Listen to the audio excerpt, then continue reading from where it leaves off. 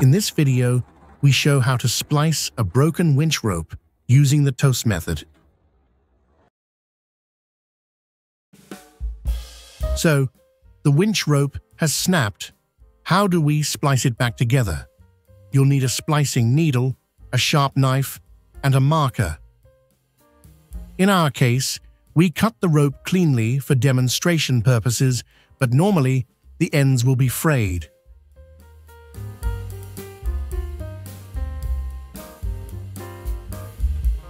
We will use roughly 1 meter of rope for the splice. We take both ends and make our markings, 1 mark in the middle and 2 marks at the ends, so we know where the splice should begin and end. We leave a few centimeters of extra length at the ends.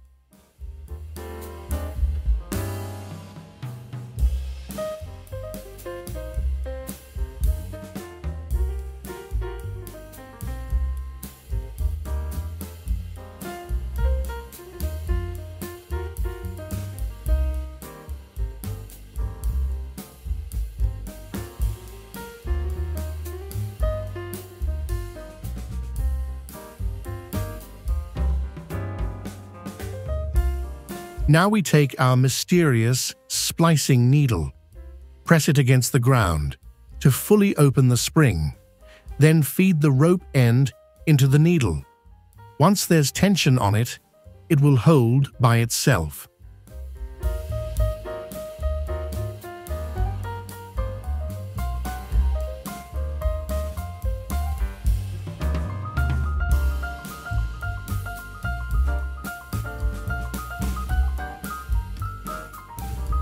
Open up the rope a bit and pass the needle through the rope at the middle marking.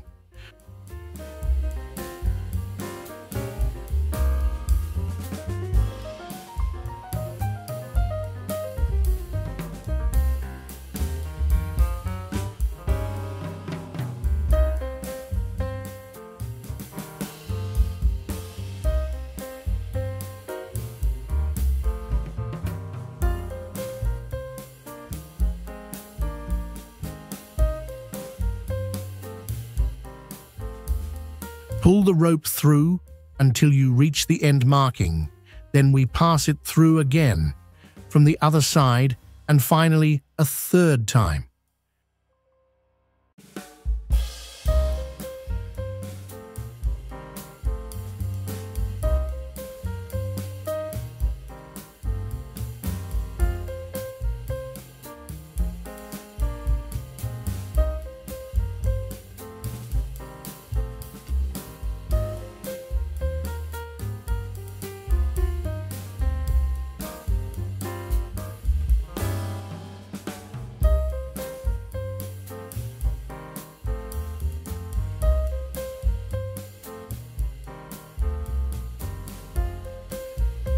Now, we prepare the rope a little, release the tension, because the inner fibers may have bunched up, or many winch launch operations, which can make it difficult to insert the needle.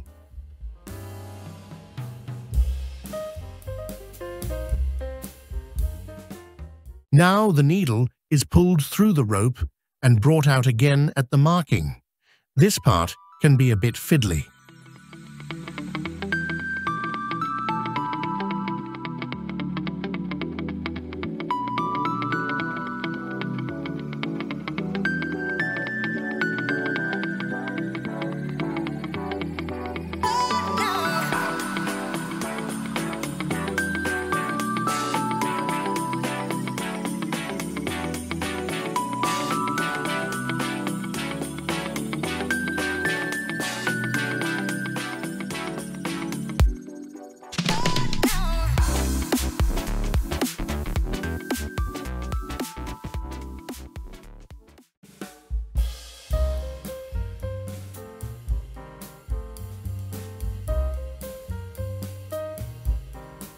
Next, pull out the needle and make sure the rope lies nice and straight at the midpoint stroke along the rope, so the outer braid settles smoothly around the inserted strand.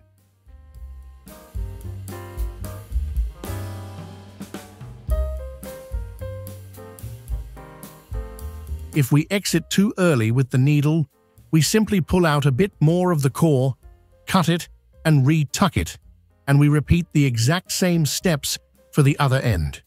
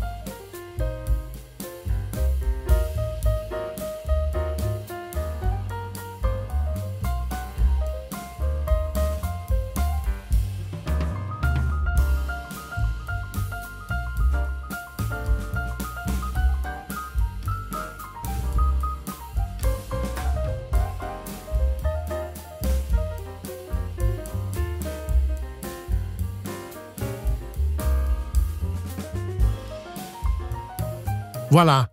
The repaired connection should have the same breaking strength as the original rope.